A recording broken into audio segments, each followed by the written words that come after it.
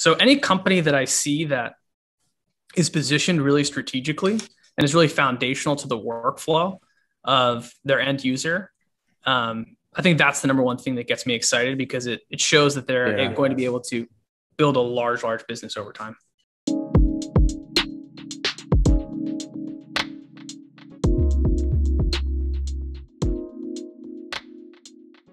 Hey, what's up, everybody? So thanks for joining this edition of the Data Nerd Herd.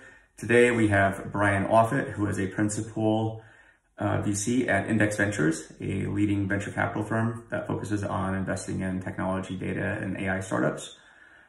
We talk about Bryan's path into data and technology at Palantir and MemSQL. I think his path is actually really fascinating and slightly hilarious, as you'll find out. And then we also talk about his transition into being a VC. We also discuss his thoughts on the explosion of the data tooling space. We cover what makes a great VC and how he evaluates investing in companies. It's a wide-ranging conversation. I think you're going to learn a lot. And we kind of end talking about our shared interest in punk rock, skateboarding, and surfing. So it's definitely, I had a lot of fun with this discussion, and I hope you enjoy it. Hey, Bryan, what's up? How you doing, Joe? Good to see you. Likewise, man. Likewise. Yeah. So today on the Data Nerd Herd, we have Bryan Offutt. For people who don't know who you are, do you want to give a quick intro? Yeah, happy to. So I'm Bryan Offutt, as you just mentioned. I'm an investor here over at Index Ventures, where I focus on investments in anything with a technical buyer. So that spans a wide variety of different types of technologies, security, data, traditional software infrastructure, and beyond. But yeah, anything with a technical buyer is kind of where I spend my time. Reason for that being, prior to Index, I was at Palantir for a number of years working on a variety of infrastructure projects as an engineer and then a product manager. And then I was at a database company that is now called Single Store that some folks call MemSQL. Yep. As a product manager. And there I was focused on everything that wasn't query execution. So deployability, monitoring, management, all that good stuff. That's quite a bit. So, and you find your way into VC, which we'll get into in a bit. That's cool. I mean, how did you find yourself in the tech space, in the first place? Yeah, it's a great question. So I actually grew up on a farm in Maryland and had dial-up internet until, it must have been like 2004, 2005. Wow. At which point we got these cards you could stick into a laptop that would go through the cell network when 3G became a thing. And so, I never thought that I would find myself kind of working in high technology, so to speak. But I was always interested in kind of fiddling around with computers and stuff like that. And then I went to college, and I knew I wanted to be an engineer because I liked math and science and all those sorts of things, but I didn't really know what type of engineering. And so I took a bunch of the different intro classes, electrical engineering, material science, all that good stuff. And then the last one I actually took was computer science. And what struck me about computer science as opposed to the other disciplines I had tried out was two core things. One was the instant gratification of it, right? So the beauty for me of writing software code is with a relatively rudimentary toolbox, you can build some really interesting stuff. Versus if in electrical engineering, right, like you'd spend an entire quarter making an operational amplifier that kind of works, and you're like, oh, this isn't nearly as good as the speakers in my iPhone. And so that really resonated with me, being a relatively impatient person in many ways. And the second one, which is an extension of that, was the creativity of it, right? Because you could do so much with this rudimentary skill set, it felt like it unlocked a creative part of my brain that it just didn't feel like was as readily accessible for some of the more traditional engineering disciplines. And so, yeah, I kind of fell in love with it and then decided to major in computer science, and here we are. That's awesome. And so you finished CS, and then did you get a job straight into Palantir, or how'd you find yourself working there? Because that's a pretty prestigious company. So yeah, like many good things in life, it was serendipitous. So basically, I was on the swim team in college, and I swam pretty competitively. And So we swam all year round. We had a week off in the winter and a week off in the summer. And I went to Stanford, and I was at school for the summer, still training, but I wanted to intern. And so I had a friend named James Fosco who was in a public speaking class of all things with me. And he interned at Palantir. And I found out that Palantir was actually directly across the street in Palo Alto from No the way. pool. Yeah. Yeah, exactly. Totally hilarious. And then I went, okay, well, I'm going to apply there through James. He referred me. Because if I get a job there, I can go to practice, hop on my bike, and be at work in 15 minutes without needing a car. And so I applied. Luckily enough, I ended up getting a job, and ended up interning there for the summer of my junior year, and then eventually joining full time afterward. That's pretty hilarious, actually, because it was more kind of a convenience thing. Actually, it seemed like versus I mean, because that's a job that I think a lot of people would want to get, or an internship people would want to get. But I find it's funny just because it was you had to fit it in with your swim practice too in order to make it work out. So it's pretty hilarious. Yeah. I got very fortunate. I had a couple of folks, over at Palantir when I interviewed that kind of took a bet on me, despite being relatively, one of the interesting things about a lot of folks who applied for those jobs is that there's a lot of people who have been really coding for a long time. Right.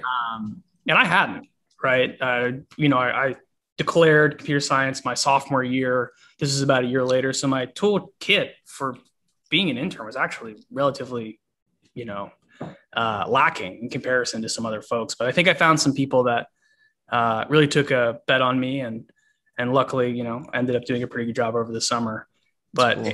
It's something that's actually really stuck with me throughout my career. I think finding people who are willing to take that bet on you, I think, is one of the most important things as you're building out a career. Because sometimes you need someone else to tell you that you can do it before you realize that you can yourself. That's so true. Early in my career, I had the same thing. Somebody took a bet on me. He had no business taking a bet on me, frankly, but he did. So it worked out, right? But it's interesting just how serendipitous a lot of things are in careers and elsewhere. So that's pretty fascinating. We can talk more about taking bets on people in a bit. I got some more questions on that, but so after Palantir, you went to MemSQL at the time. That's a cool database, by the way. I really like it. Yeah. So, and what did you learn working, sort of in the guts of a data technology product?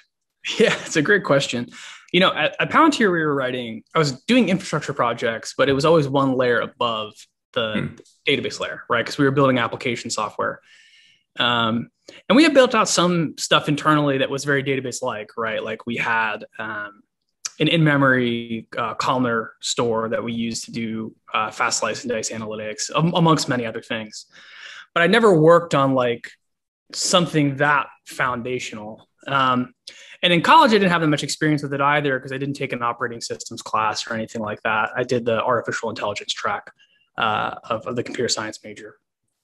And so when I joined MemSQL, I think the first thing that really struck me is like the amount of engineering rigor that goes into developing foundational technologies like a database and the impact that has on things like release velocity, the impact that has on things like testing, right?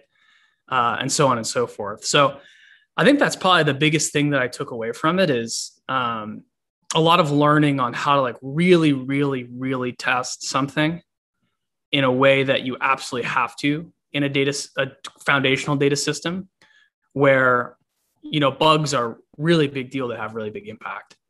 That's number one. And then number two, just a respect for, I was working on product there, not writing code, but a respect for the complexity of, and the brilliance of the software engineers that are writing this stuff, because with those systems, you care about every little thing from a performance perspective, every little thing from a memory utilization perspective. And I was just kind of blown away. In some ways, it reminds me of, the joke. I have a lot of mechanical engineering friends. The joke I always make is, mechanical engineering is real engineering because, the plane has to fly. Right. And databases, I feel like, are a little bit closer to that world where you might work on a plane for 10 years. I don't actually know what the timeline is, but yeah, it feels like that. I used to be an ME student actually before I switched into math. oh, And really? so, but I remember my professor was like, we'd go through materials classes and you'd say, yeah, I mean, so you better know what you're doing because if you make a bridge and it falls down, people die. It's like, yeah, that's a good point. So then I got into math and nothing dies there. So it's a bit more abstract. So that's really cool. And then from MemSQL, I mean, how did you find yourself into the investing end of things then? I mean, that's quite the transition there. So yeah, totally. Yeah, it was very, I think this is a very classic venture capitalist thing to say, but it was very unexpected. So it was, that is, yeah. I really liked working on product. I really enjoyed it, to all the points I mentioned earlier about creativity and building a thing and taking an idea in your head and facilitating that idea becoming a reality. It's something I quite enjoyed. And so when I left MemSQL, I actually thought I was going to go back to school to do product design, which is kind of the, if you think about it, infrastructure engineering as the lowest level piece of that puzzle. Product design, I think, is almost the most abstract piece of that puzzle. And the most creative in many ways, though, I think writing code is also quite creative in its own way. But I got reached out to at the time by a couple of recruiters at assorted venture capital firms. And it was, again, serendipitous. The timing was right. And I was kind of thinking about what I might want to do next. And so I took the interview, frankly, mostly out of curiosity, right? And I figured, venture to me at the time was this very opaque thing that happened in ways that I didn't understand. I didn't know what happened really in the board meetings, but I knew there were this thing that happened. And so I was really curious and a little frustrated by how opaque all that stuff was. And so I figured, okay, well, if I do these interviews, I'll at least have some light shed on that I can, absorb and then share with my friends. And what I found is that I really liked the interviews. I legitimately enjoyed the interview process. And I think it came down to two things that I realized about the job that turned out to be true that really resonated with me. The first was, it's an exercise in need finding, much like product management, right? But instead of trying to find the need within the database market, you're trying to find needs in a much higher level space, right? Which might be all of enterprise software or all things related to technical buyers. And I really enjoyed that. And number two, it's I viewed my role as a product manager as being fundamentally a support role, right? My job was to make sure that the engineering and design teams had everything that they needed to build the best product possible. And what that meant at any given point in time could change, right? It could be perspective from the market. It could be help organizing a release process. It could be help with hiring. It was quite dynamic. And I think the same is true of being a board member, right? At the end of the day, you don't run the company. And your job is to make sure the people that do have everything that they need to do that as effectively as possible. And I quite like operating in support roles like that. I find it very rewarding and quite enjoyable. And so the combination of those two things made venture resonate for me. And then again, I ended up getting connected with Index and meeting a bunch of people that I really, really enjoyed spending time with, and that took a bet on me. I, coming into the job, knew, quite literally nothing about the financial analysis side of venture. But I got very fortunate. I had a group of people who said, you know what, I think this person can figure it out. And now we're here.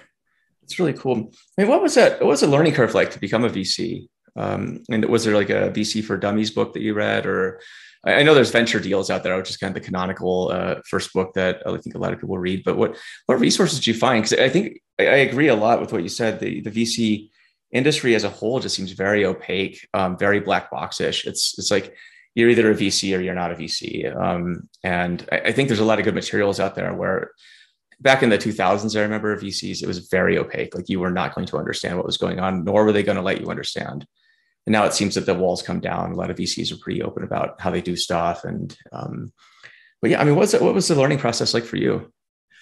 Yeah, it was hard. It was hard for sure. I think the way that I approached the job was to be very patient with myself. And in some ways it's like a sales job where for those, not familiar with how the intricacies of sales works, you usually have a ramp, right? And the expectation is that you're not contributing meaningfully to revenue until some period of time, which is called the ramp. And then once you're past that time, you're expected to contribute.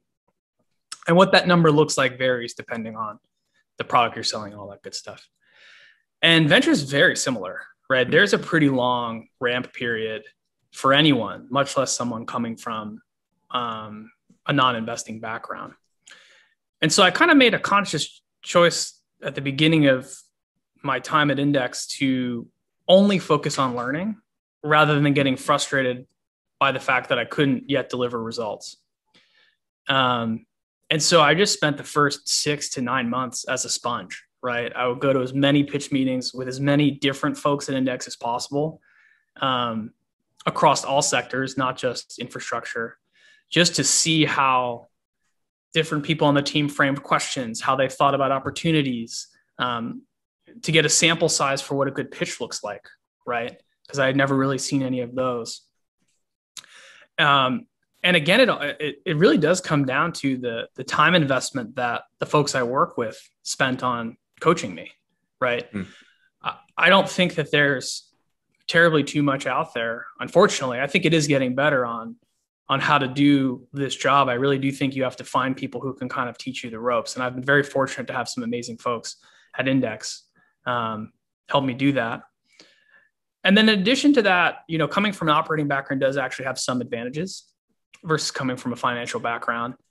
And that's that in the early days, I could spend my time looking for companies that would have been relevant to me, right? When I was working at MemSQL and Palantir, which can actually be really helpful in narrowing down opportunity sets to things that are likely to be revenue generating. Because you can go, well, I probably would have bought this. And if you assume that you're at least more or less similar to a lot of other buyers out there, it can help you find some pretty decent companies. So I think it's the combination of all of that coaching on the intricacies of the venture specific stuff, and then leaning on that operational expertise to help actually find opportunities and evaluate them. Right.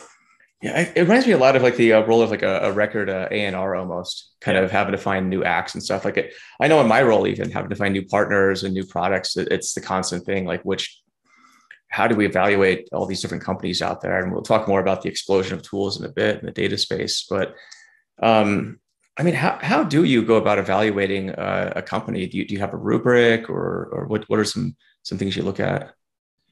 It's a great question. What I find really interesting about this job is that every single person does it a little bit differently. And you have to. You can't kind of copy paste how another investor goes about the job. You have to figure out your own way of doing it.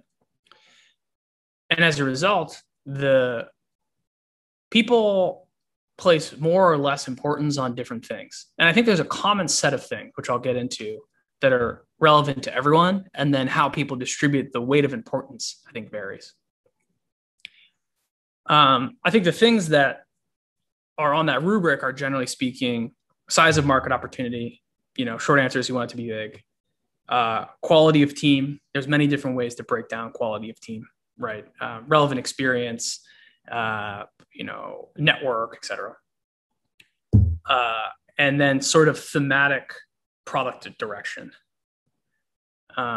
And this is for early stage. If you're doing growth stage, you also have kind of metrics on growth and revenue and all that kind of stuff. So we'll put metrics into a fourth category. For me, it's really all about the team and the product vision.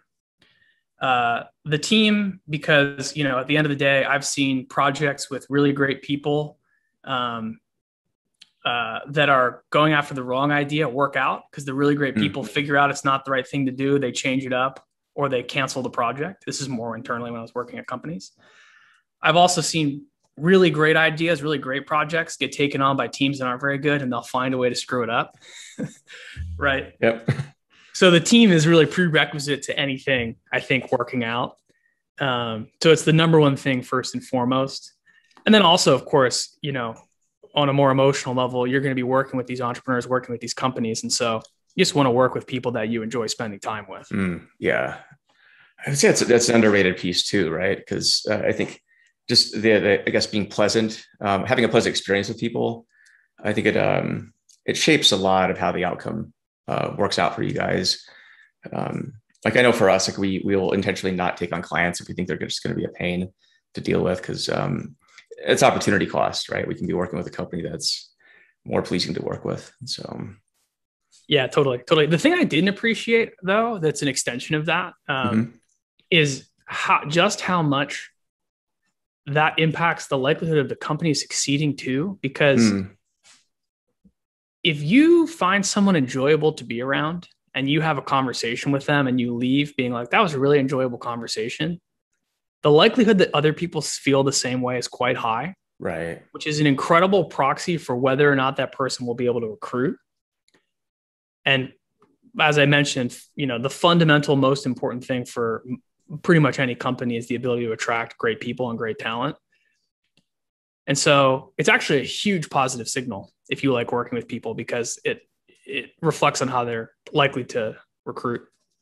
That's a really good point. How's that going right now too? I mean, recruiting right now is insane. I know in the tech space. I mean, are you seeing any trends with your portfolio as well in terms of maybe practices for recruiting? Sort of an aside question, but it's something that's been on my mind a lot lately. It's just the attraction of top tech talent in a market that's just absolutely bananas right now. Yeah, it is totally crazy. I think the trends are it's gotten more competitive, right? And in general, I think that's particularly true for certain roles that are kind of nascent, but in high demand, right? So things like, hey, I'm an infrastructure company. I need someone who can help run a cloud managed service, right? There's only a few companies that have run a cloud managed service at scale, but there's a ton of companies that want to do it at scale, which creates a natural scarcity.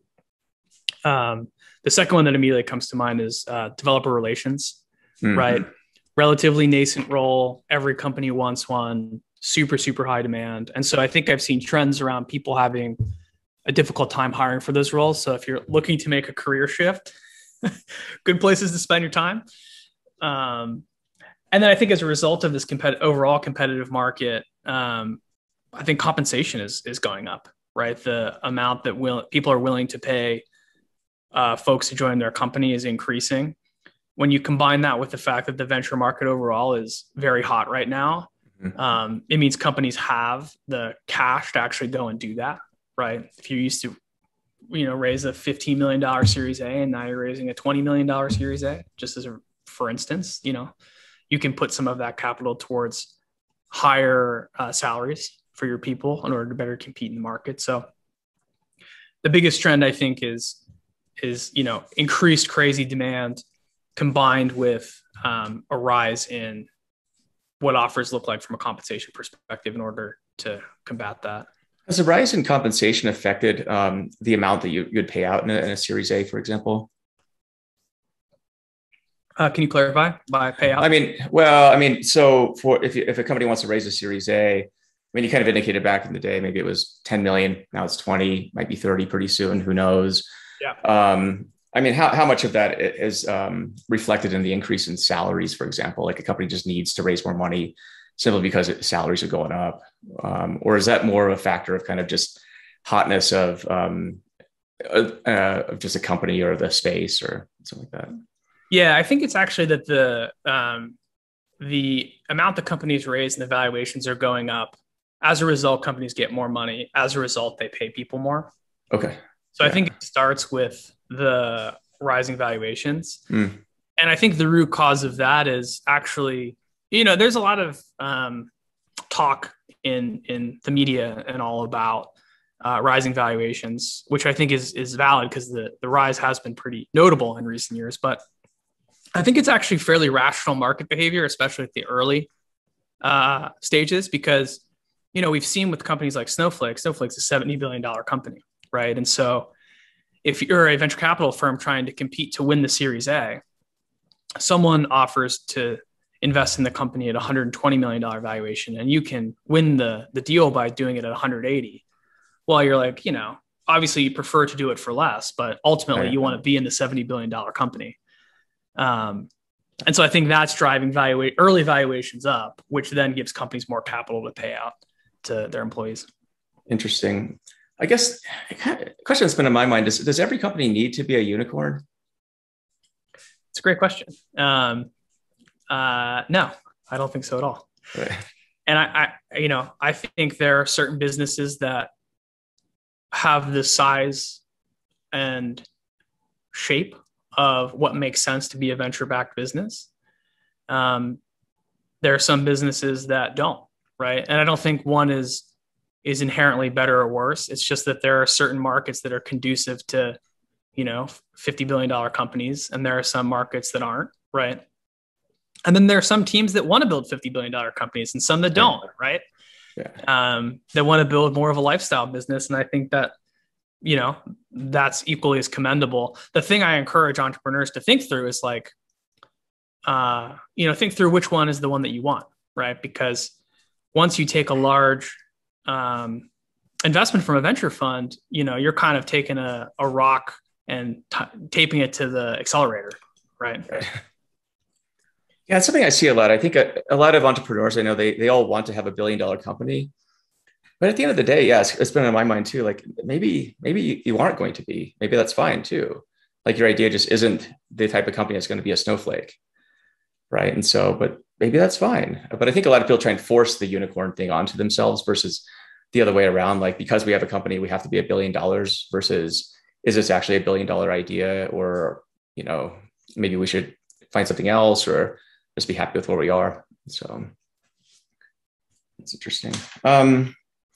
Kind of on that note, there's an explosion of data tools. We talked about this earlier. What are you seeing in the data space right now with respect to that? Number of tools, types of companies. What are you seeing? Yeah. There's a couple of ways to cut that question. I think first and foremost, there's been just an absolute explosion of data tools.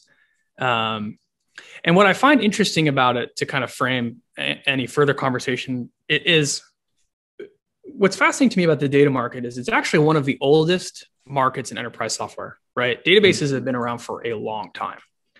And historically, there's been a couple of key ways to make money in data. You can move data around. You can visualize and organize data. You can query or run compute of some sort on it, right? So in that framework, like Spark counts as querying, even though it's a little bit different than SQL. You can store the data. And historically, you've been able to make pretty good money backing the data up, right?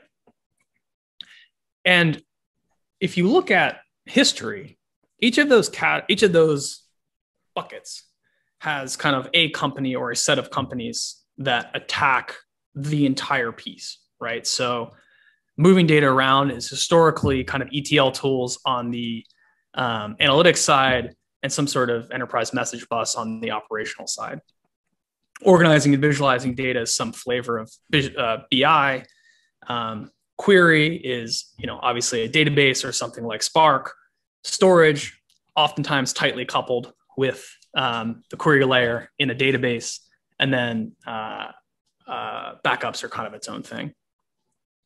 What's interesting about the data market right now is that all of those categories have been fragmented into smaller and smaller pieces, right? So you no longer have an ETL company that handles the entire journey of the data. You'll have an EL company and then a T company and then a reverse ETL company. There are three separate companies.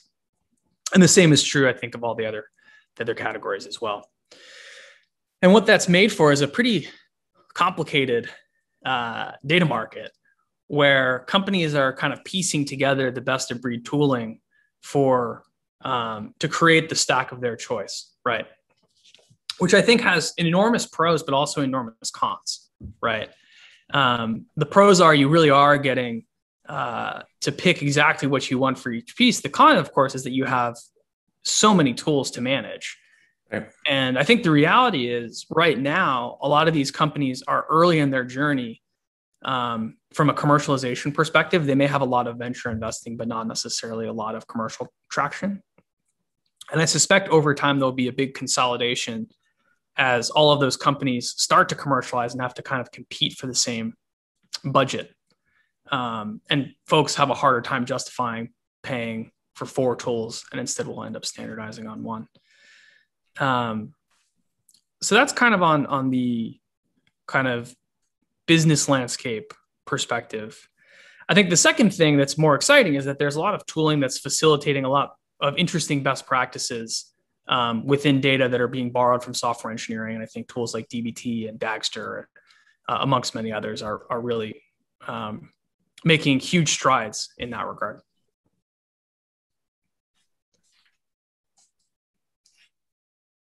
That's interesting. So we kind of went from Informatica to like, I guess, parsing out Informatica into various startups. And then I guess consolidation would mean what's the next Informatica at some point down the road, right? So it's an interesting cycle. What tools, I guess, is there a particular space that excites you in data right now versus others, or are you kind of equally enthusiastic about the entire space right now? Yeah, I think I'm pretty enthusiastic about the space overall. I think, obviously I have a portfolio of assorted companies in the data space, but I'll spare everyone from this becoming a sales marketing opportunity. I think the things that I think about most deeply with regards to the data market, which is maybe a good way to answer your question, is what are the places that have the most strategic injection points so that when this consolidation happens, they are the path of least resistance to eating adjacent products market, right? Yep. Because I think that is going to be what makes or breaks the assorted businesses in the data space right now. So thinking through, and I think the example I always give is if you think about GitHub is very strategically positioned because they started at the beginning of the journey with source code management, and they initially monetized on collaboration around code. And they integrated with things like CI/CD, issue tracking, et cetera. But because of their injection point and their wedge, they were able to go, you know what, we'll build GitHub Actions. We'll add GitHub issues. Now they're doing an IDE, et cetera, et cetera. So any company that I see that is positioned really strategically and is really foundational to the workflow of their end user, I think that's the number one thing that gets me excited because it shows that they're going to be able to build a large business over time. Right. It's like a lot of overlapping spaces is what you're saying. Yeah. I see that a lot. What are some challenges that are occurring right now that you see in the data space? Yeah, I think there's 2 big challenges. Number one is it's noisy, right? Like I said, there's so many companies. There's not just so many companies taking on smaller and smaller problems with adjacent competitors. Mm-hmm. For any good idea in data, there's also increasingly 3 or 4 folks going after that exact thing. Right. Often all of whom are well capitalized, right? And so competition and cutting through the noise has become really challenging. So I think that's thing number one. And I think what you're seeing as a result of that is a lot of data companies hiring someone in product marketing earlier in their journey to help them craft the narrative and get their message out to the market. And to kind of really put a stake in the ground and say, we own this space before someone else gets there. Right. The product is going to be a couple months, later to actually get released to the public. I mean, it's interesting. Given what you just said, though, lots of teams, well capitalized, all smart, all hyper focused on the same problem. How do you determine who wins at the end of the day? Like, how do you pick the winners in that situation? Yeah, I think it does ultimately come down to the team. Mm-hmm. By picking the best team is the most important thing. But like you said, sometimes that's hard too, because oftentimes it's not like, there's one team that's way ahead of everyone else. Often there's lots of great people working on the problem. Yeah, look at some of these companies. They're all like clones of each other, like Stanford, Google, ex-Facebook, starting a new company focused on whatever in the data space. But there's like 4 other companies doing the same thing with this almost exact team, like carbon copied. And I'm like, I have no idea. We'll just choose all of them, I guess. I don't know. But yeah, it's tough. I know for us trying to find partners, it's like, I don't know sometimes how to choose the company to partner with because they're all great. Yeah. None of them suck. And that's the whole thing right now. It's like you used to have bad data products. Now data products are all great for the most part. It's hard to find crappy data products. I mean, you can if you try, certainly, but there's some great ones out there. Great engineering, great teams, great marketing, and so it's really hard to cut through the noise. Yeah, yeah. I think you're totally right. I think the thing that I come back to is there's lots of smart people who can build great stuff.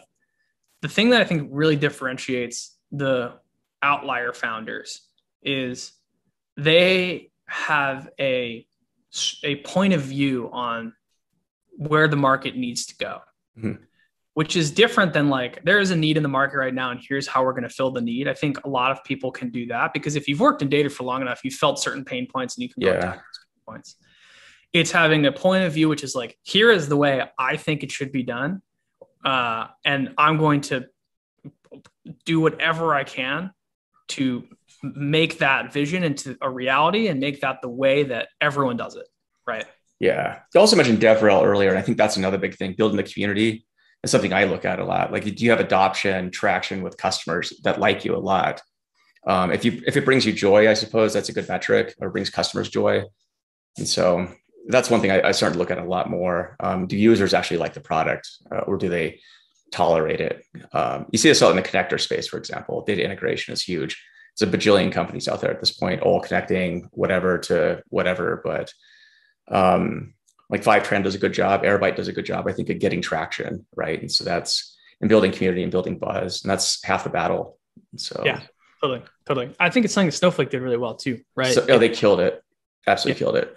And if you look at the way that they structured their business, they were really aggressive on sales and marketing. Oh, geez. Right. I remember 2016 being taken to like nice dinners and lunches and being, showered money upon. It felt great. It's like, who are these guys? Yeah. But it makes them part of the conversation for everyone who's driving. Think about buying a data warehouse. Yep. And that's half the battle. And I think what you're getting at with distribution is a really great point. And I think there's a lot of value to becoming the default choice, particularly in spaces where there are many choices that are kind of the same, right? It's like, Coke and Pepsi are like different, but like kind of the same. But for whatever reason, Coke is seen as, I think for most people, the more desirable choice. And I think that's branding. It is. It's completely branding. And I think that's something a lot of people miss too, because it's all about features and sort of getting into the better trap. Like, our product's better. I can tell you the kinds of pitches that I don't like. Product pitches are those where it's like, well, but our product does exactly the same thing theirs does. I'm like, I don't really care about features. Like, those you can build those, right? I mean, at the end of the day, it's kind of like, do I like the product? Does it make me feel good when I use it? It sounds totally corny, but like when I use Snowflake, I like using it. It's a great tool. When I use Fivetran, it's great because I don't have to think about it. So. No, I think the way I put this is it's important to remember that people buy products, not technology. Yep. And there's a reason why I pay way too much money for an iPhone, because from a specs perspective, I could get a way better phone for way cheaper, but the product experience is fantastic. And the community ties into that, like if you get people excited about associating with your tool, it's no different than selling, you're selling sneakers, right? It's a very similar phenomenon. It becomes a part of their identity professionally as opposed to part of their identity stylistically. I think DBT did a really good job at this back in the day. Like, you're part of the cool kids club if you're using DBT a few years ago. You still kind of are, but it's really cool back then. So yeah. And I think it qualifies the other thing I mentioned earlier, where I think the team over there has a strong opinion on the way to solve this problem. And it's an opinionated framework, and that opinion resonated with people. Yeah, for sure. Kind of switching gears, we talked about organizations before we started recording. I mean, what's been on your mind with respect to data and organizations? Yeah, totally. So like we were talking about earlier, I think along with this tooling has come a lot of excitement around how this tooling might solve a whole myriad of problems that data teams experience, right?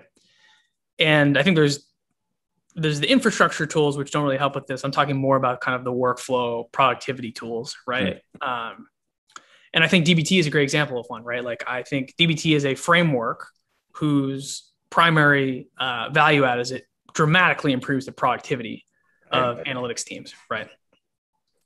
Which I think is fantastic. And that's just one, for instance.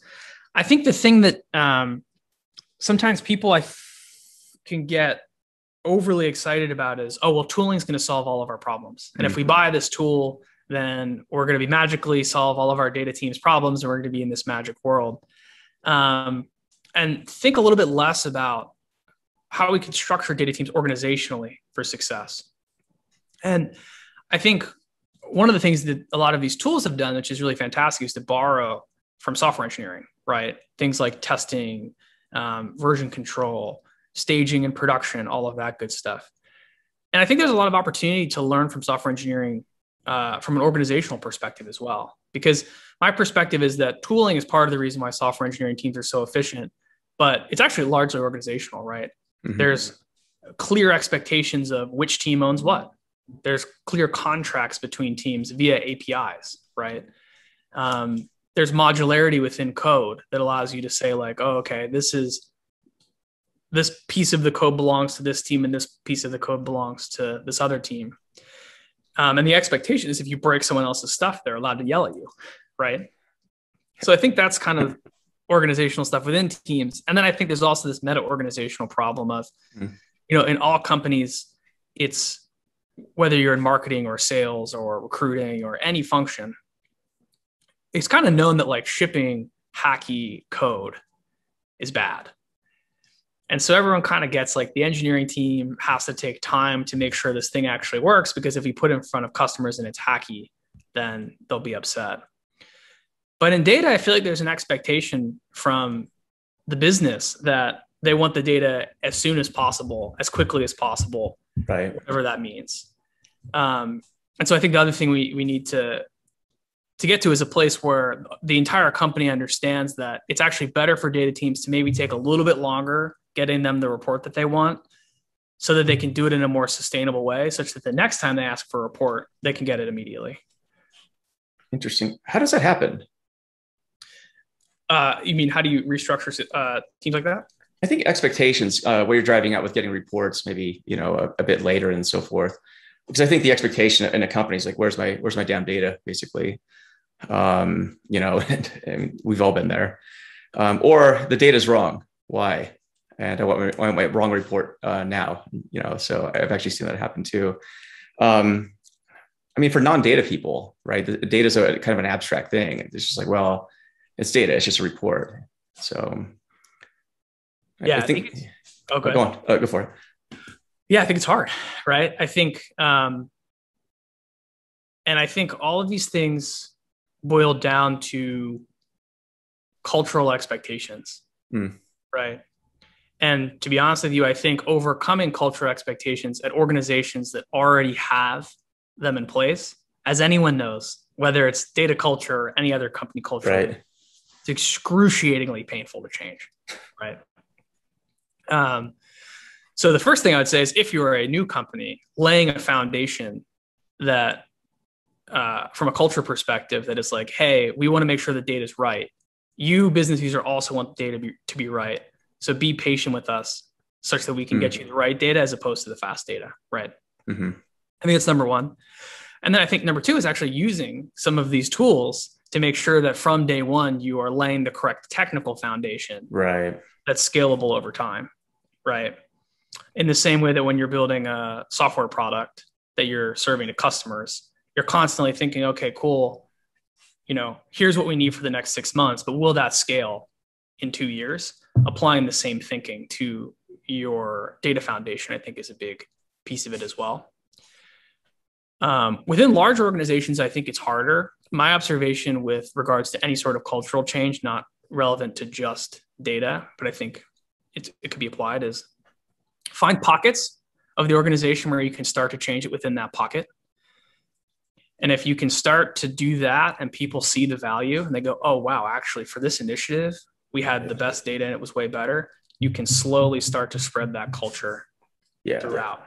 So if you're a data practitioner in a company, it's a matter of trying to find people on the business side who will be champions for this approach, and start small. That's good advice. I think diplomacy is going to be a big part of being a data practitioner too. So yeah, that's interesting. Kind of back to the foundational thing when you're early. I mean, what do you think is a data foundation? I always hear this term bandied about, but I know I use it all the time. I don't know what it is though. So what would you consider a good data foundation? Yeah, I think it depends, right? I think the other thing with data right now, which we also talked about a little bit earlier, is, I guess the first question you'd ask yourself is, what does data mean to my organization? And, back into it from there. An illustration, right?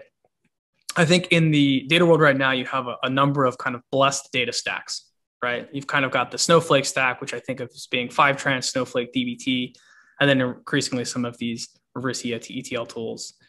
You've got the Databricks stack, which is kind of its whole self-contained thing where they build a bunch of the pieces, and maybe you use something like Airflow or some other scheduler to get the data, the orchestrator to get the data in, but that's kind of its own walled garden. And then you have this kind of emerging stack built around Trino and a bunch of other open source technologies kind of on the data lake side of things. So I think the first question is to ask, like, okay, which of these stacks is most relevant for me? And if you look at the users of each of those, they tend to fall into actually pretty different categories, right? Snowflake is very, very popular with folks who are doing data analytics to do reporting, dashboarding, all that kind of stuff. Databricks is really popular for folks that are doing kind of more data science-y type of stuff, which kind of makes sense given that's been their whole angle, and it's Python and all that good stuff.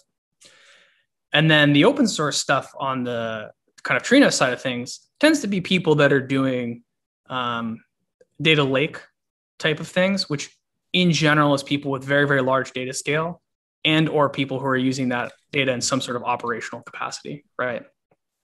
So step one is to go, okay, what am I trying to actually get out of my data? Am I serving it to customers? Am I building models with it? Or am I building reports with it? And the answer might be all three, but I think that's question number one. And then number two is figuring out the very, very challenging, and I wish I had advice for how to do this, but I'm not a data practitioner, I'm an investor, piece of actually modeling the data within your organization, which is a cross-functional effort that includes basically everyone at the company. And I think at Palantir, this was kind of one of the big things that we brought as a value add. So we would go into customers. We had this thing called an ontology, which is basically a model of the world. You had objects that have properties and links. And we would work with the customer to map out, like, what are all of the entities that you care about as an organization? And how can we make that into this ontology, which then got converted into a schema? I think that's, being very thoughtful about that is probably the number one most important thing.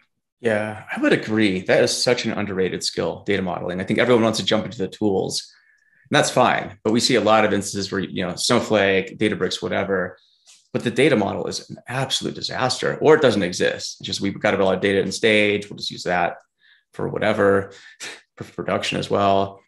And it just, data modeling, I'd say that's huge. Thanks for bringing that up, actually, because nobody ever talks about that part.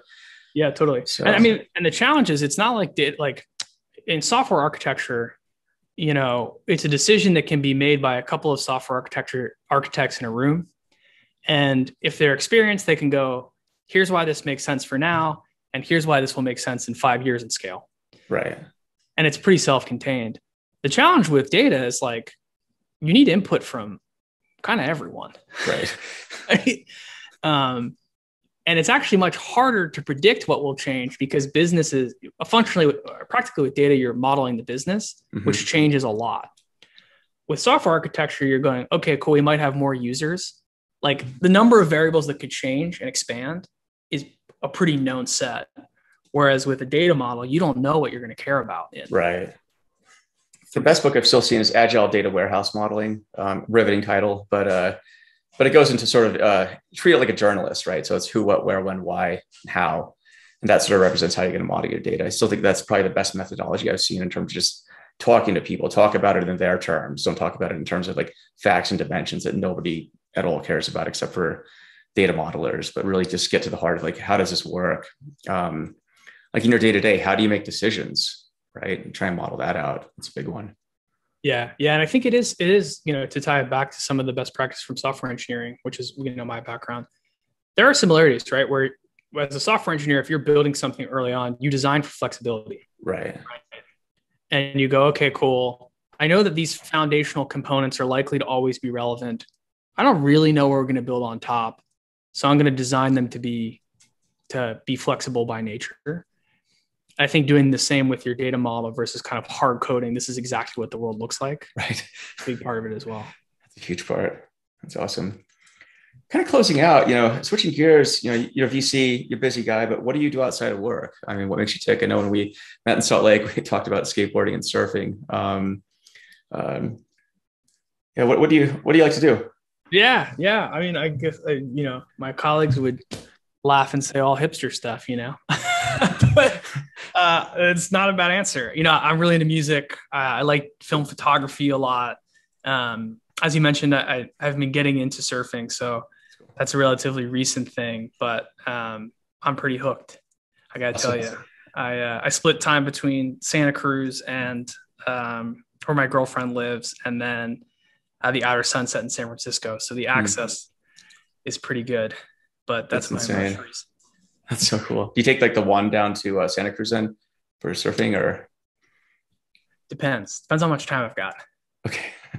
The one is the much more pleasant route. It's probably an hour and 45 minutes, but you can take the big highways, and with COVID, I mean, there's no traffic. It's kind of really? I figured everyone would be outside right now. That's crazy. No traffic. So yeah. Huh.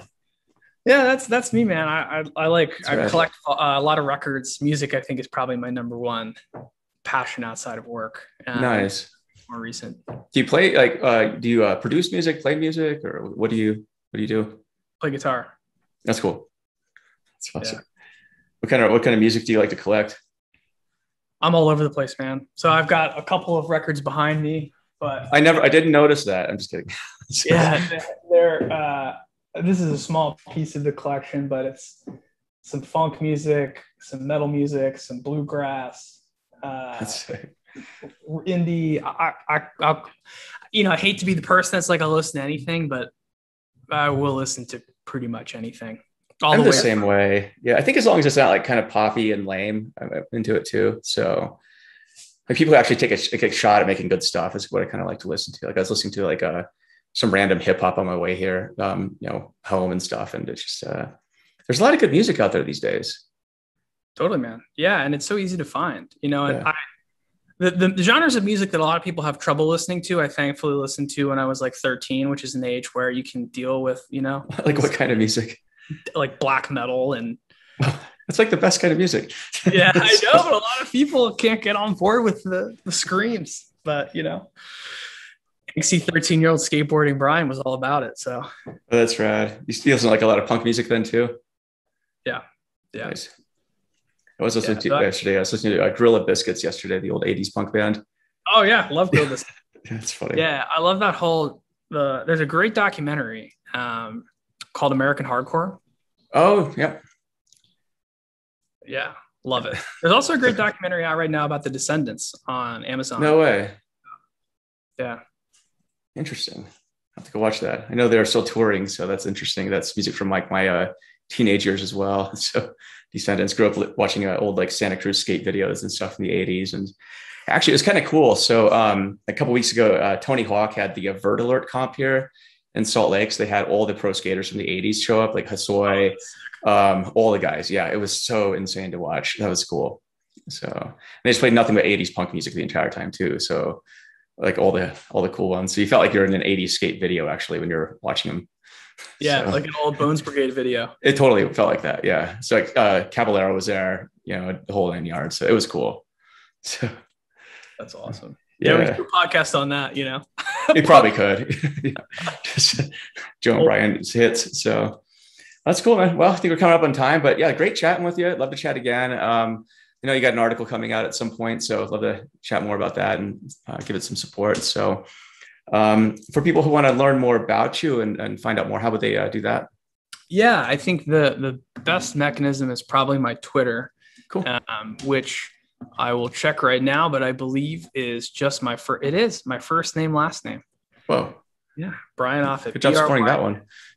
You know what's funny? I remember where it happened. I was actually skateboarding at my friend's place, and one of my friends in high school was like, "I got this Twitter thing," and it was when you could do it on your phone, like on your old, like I think you could actually. Maybe I'm forgetting. You could SMS text back then. Yeah, that's what I remember. Okay, cool. Yeah. Yeah. Because I was one of the first people on it too, back in the day. So then I just deleted it a couple of years ago. But yeah, that's I was like, wow, you got a non-weird name. Like you got your real name. That's insane. So that's cool. Well, it makes my life a little bit easier. But yeah, that's the best place to find me. Okay. So Bryan Offutt at Twitter. Awesome. Bryan, it's good chatting with you. A lot of good ideas coming out of this. I know I took a lot of notes here. Just a lot of things I need to think about with data too. So this has been great. So always appreciate our chats and hope to do it again soon. So yeah, likewise, Joe. Appreciate it. Hey, take care, man. All right, take care. See ya.